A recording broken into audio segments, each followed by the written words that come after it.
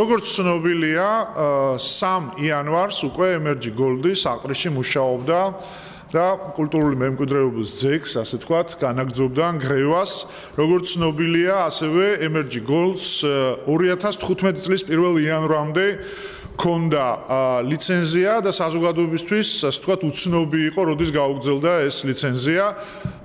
Energy Gold-ს როგორც ირკვევა მთავრობამ Energy Gold-ს 30 დეკემბერს გაუგრძელა ლიცენზია, მაშინ როდესაც დანარჩენი საქართველოს ემზადებოდა ახალი წლისთვის, მთავრობა გადასცემდა ლიცენზიას Energy Gold-ს. მნიშვნელოვანი ასე თუ აღნიშნოთ, რომ Energy Gold-მა მთავრობას, კერძოდ სამინისტროს, ბუნების დაცვის სამინისტროს მიმართა მხოლოდ 29 დეკემბერს და მთავრობამ კვლავ გამოიჩინა შესაშური, ასე ვთქვათ, ოპერატიულობა და ერთ დღეში გადასცა ლიცენზია.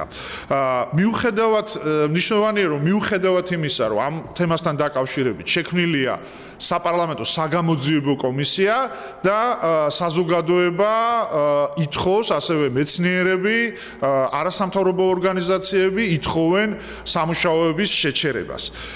მნიშვნელოვანია, რომ მანამდე ჯამური ლიცენზიის ჯამური ღირებულებაში გადახდილი არის 200 მილიონზე მეტი და ამაში არასოდეს არ შედიოდა ამ თანხაში არ შედიოდა საყრისის ის მონაკვეთი, რომელიც კულტურული მემკვიდრეობის ძეგლს შეიცავდა.